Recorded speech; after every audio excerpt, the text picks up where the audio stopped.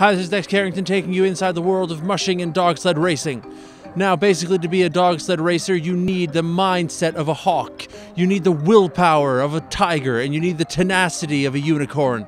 Now, I'm standing here with Espen Bredesen, who is a multiple Olympic champion gold medal winner. In other words, he's got mindset down to a science.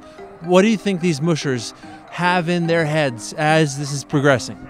Well, there is so many different tasks they have to achieve, and I think the balance of keeping in focus is very problematic.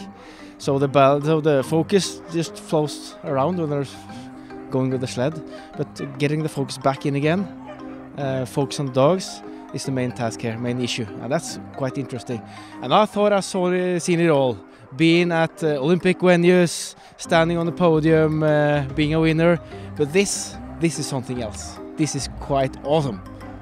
People have to see this. Well, there you have it from an Olympic gold champion winner. You have to see this. In other words, if you're not seeing this, you're failing miserably at life. I hate to break that to you, but that is factual information coming from a scientific source. It's math.